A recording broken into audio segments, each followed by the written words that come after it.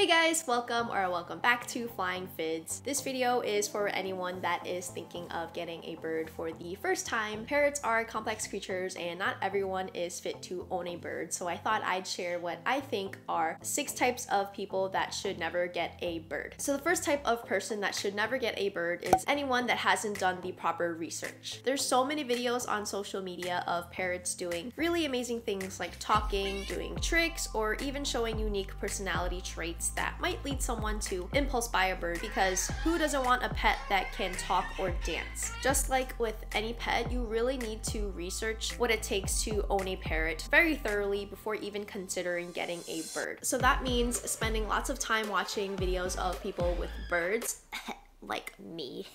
Reading lots of articles about parrots and the specific species that you're interested in, and even joining Facebook groups or parrot forums so you can really learn more about the effort that goes into owning a parrot from knowledgeable parrot owners. Information is so abundant nowadays, and if you're not willing to put in the simplest effort to research before getting a bird, then you won't know what you're getting yourself into, and trust me, it is a lot. Thorough research beforehand can help you decide if you're fit to own a bird, and it can save a parrot the trouble of possibly getting rehomed numerous times before, or if they even find the right home, and causing a lot of hardship not only for yourself but the bird. When people haven't done their due diligence in researching before bringing a bird home, it increases the risk of parrots being mistreated or being passed from home to home, which can be really traumatizing. If you haven't researched or don't plan on researching about parrots, then please don't get one. If you did impulse buy a bird, then it's never too late to learn as much as you can so you know what you're doing to care for your bird, or find someone that can. The second type of person who should never get a parrot is anyone that is not ready for commitment and doesn't have the time. Parrots can live for quite a long time, anywhere from 15 to 70 or more years depending on the species of bird. You have to be dependable and willing to provide quality care for a complicated animal for majority, or in some cases for the rest of your life and even after you're gone, because some birds can outlive their caretakers. You also have to anticipate all the life changes that you'll go through, like going away for college, having children, moving, or getting a new job that has long hours, and still be committed to keeping your bird in your life by revolving your life changes around your bird. You can go to a nearby college, socialize your birds with your children, move to a place that allows pets, or get a job that is flexible. Parrots also need socialization, which will require lots of time, and if they aren't able to socialize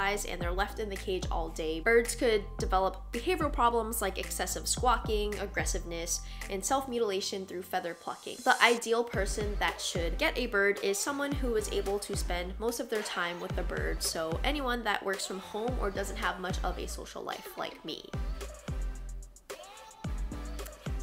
If you travel for work often or for leisure, or plan to in the future, because obviously we're in a pandemic, then a parrot may not be the right pet for you. So the third type of person that should never get a bird is anyone that doesn't have the funds. Parrots are expensive animals to keep because you need to have money for not just the initial one-time costs like getting the bird and the cage and whatnot. You also need to have the funds for recurring purchases or things that you'll have to buy regularly, which will all add up and will always be more expensive than the initial one-time costs in the long run. This includes money for different types of toys that will need to get replaced as they get destroyed or when your bird loses interest, fresh food like chop and some fruits, pellets, treats like millets, seeds, or nuts, and vet care. If you want your bird to live the healthiest life, you also need to take your bird to an avian vet for yearly checkups as a health precaution, and also have money set aside for emergencies. Also, the bigger the bird, the more expensive things tend to be, and even though expenses for smaller parrots aren't as bad compared to their larger counterparts, you'll still need the funds to provide everything your bird needs to keep them happy and healthy. Some birds can even destroy your furniture or belongings, so you'll also need money to replace valuables when they get destroyed. If you don't have the money now, then you can wait to get a bird in the future when you're able to make more money or have a stable income. The fourth type of person that should never get a bird is anyone that wants an easy pet, because parrots are far from easy. They are one of the most difficult pets to care Therefore, they can be really needy, they crap and throw their food everywhere, they bite, and they destroy things, as I mentioned before. You also need to make adjustments in your home and lifestyle if you want to provide a safe environment for a bird. This means you can't smoke or vape around your bird, you can't use non-stick items like pots or pans, any chemicals that are sprayed or released into the air, like air fresheners or candles, and even perfumes. And you can't turn ceiling fans on because all of these things can kill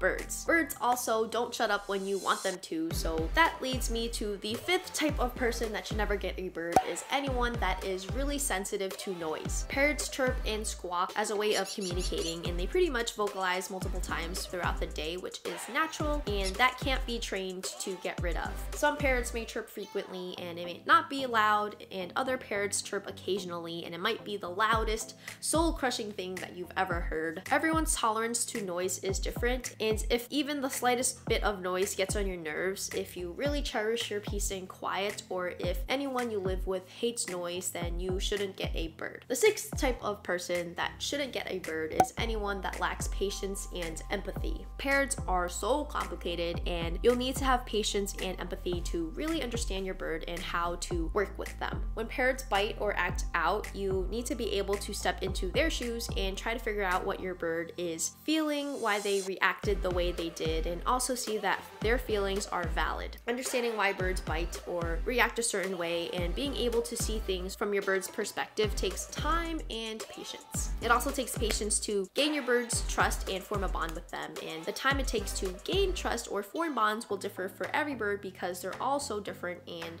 they will learn at different paces. And when you see videos of people with cuddly or affectionate birds, or birds that can perform tricks, just know that all of that took lots of time and patience to gain trust and to form a bond. It doesn't happen overnight. Parrots were never meant to be pets, and if you really want a bird, you have to be willing to provide the best care that you can offer. If you are any of the people that I mentioned and you still want a bird, you definitely have to work on yourself before you think about bringing a bird home. That way you and the bird can have a thriving companionship. Otherwise, look into getting a low maintenance pet like this, or even get some houseplants. Like this video if you think it takes a certain person to be a parrot owner, and comment down below and let me know your thoughts on other types of people that shouldn't get a bird. Thank you guys so much for watching, and I will catch you in the next one. Peace!